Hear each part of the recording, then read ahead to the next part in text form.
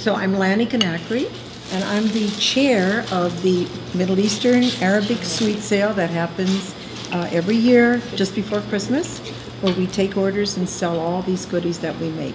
And we're in Holy Transfiguration Church in McLean, Virginia. Right now, we're making a pistachio bird's nest.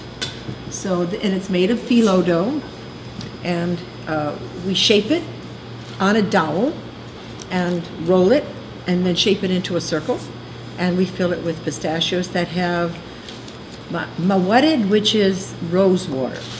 Well, we make a multitude of baklava pastries.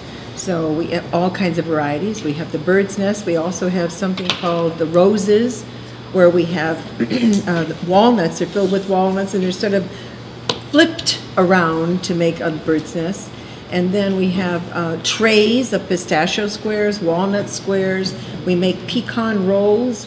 We make several other things besides baklava. We make a maamoul, 3 kinds of maamouls, which is a butter, flour butter, and nothing but pure butter do we use in here, rendered butter. Yeah, my mother-in-law would make some of these. She'd make ghraybeh. That's one I forgot.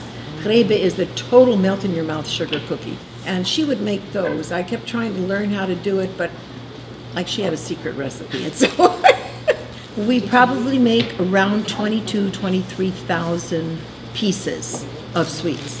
Like since the 70s, we were in this little church a couple of miles away, and we had a very small parish, very small church, and they used to do it in this little small basement. So this entire freezer in the kitchen is full, and everything will begin to come out, and we'll bake on those 2 days so that they're very fresh. We're going to need to pass this tradition on, and it's been going on now for 30 years, 40 years. We need to pass it on, and it's happening. A lot of young people are coming.